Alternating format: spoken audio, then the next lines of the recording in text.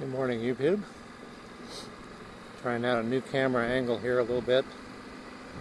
We got a J hook all the way from China. Only place I could find it. Took me a while to get it. The first one didn't get here safely. Had to request another one.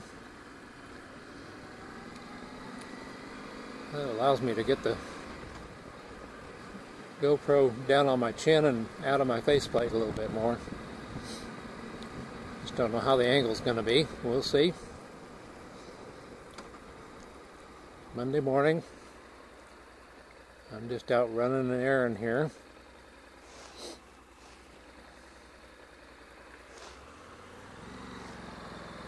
Don't have any major rides planned, although I'd like to.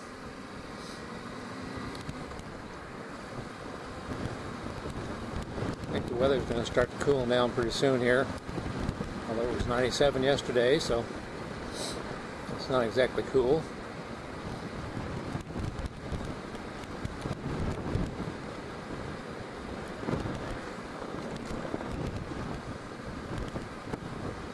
I had some issues with my NC700 here recently. Had almost before the 8,000 mile mark, my check engine light started coming on, and it'd come on for 10-20 miles and then it'd go off for 10-20 miles. Couldn't figure out what it was, so I went ahead and scheduled my 8,000 service with the dealer and told him about it.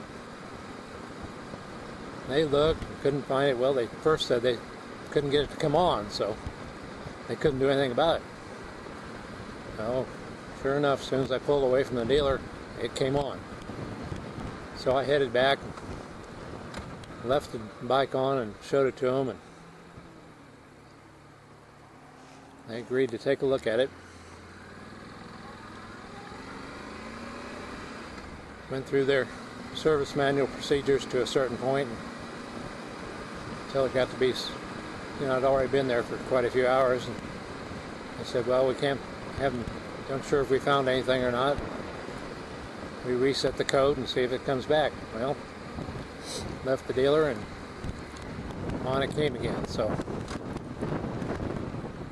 called them back and said, well, we'll have to talk to Honda,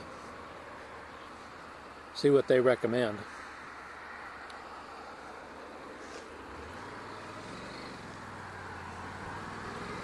And I haven't heard from them since. But I think I found the problem.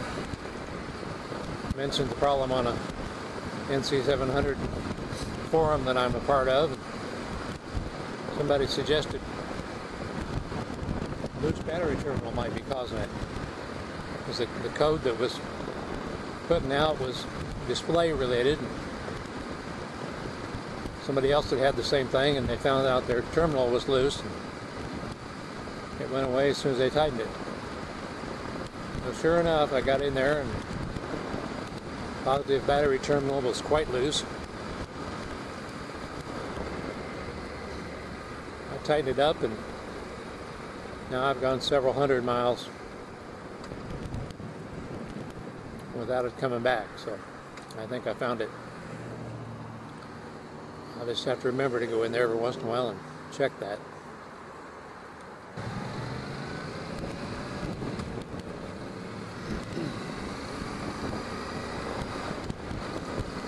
Yeah, I sure did enjoy going to the Ohio meetup. That was my longest trip on any motorcycle to date. So I learned a few things. Learned I pack way more than I need. And I learned that it does help a little bit to stop every 100 miles or so and take a break.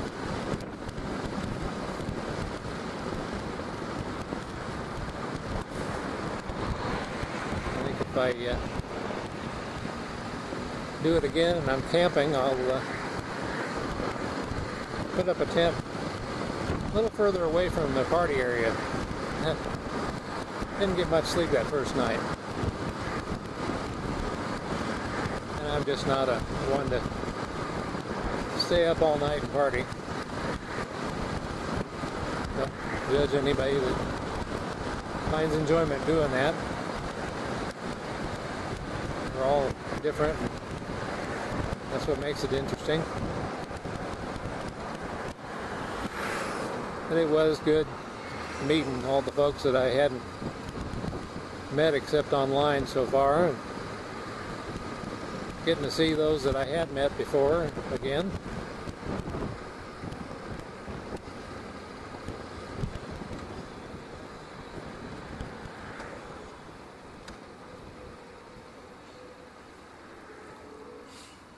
Well, I think the well run dry on things to talk about here. It's my biggest problem with doing motovlogs is finding something to talk about. I'm not the most talkative person anyway, so this is a stretch for me.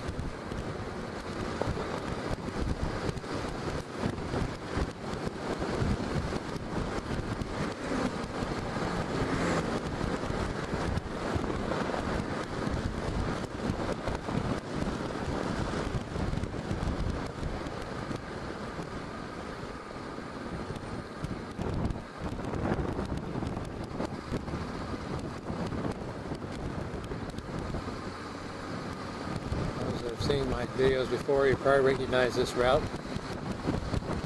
It's not too bad, although this time of day traffic is pretty constant.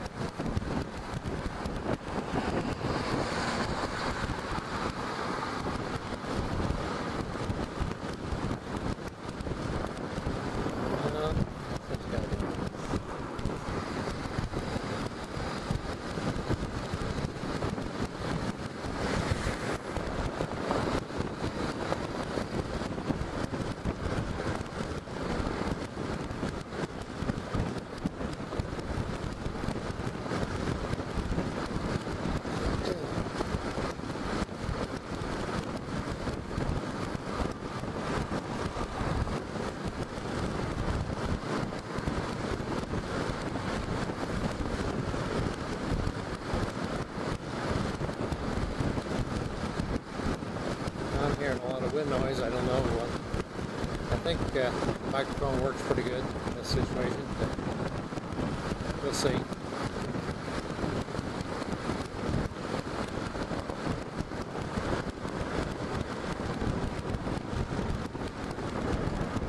Someday I may have to upgrade this helmet to a little nicer one. Maybe I can find a quieter one.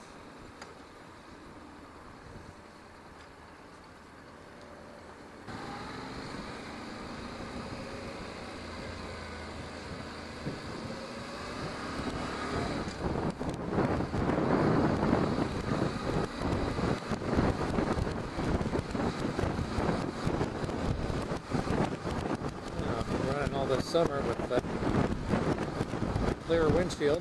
It's been so cool in the morning sometimes. For a while there, I was afraid it would fog up. I've got the dual pane on this one. Mornings like this, against into the sun, I miss the tinted shield that I've got.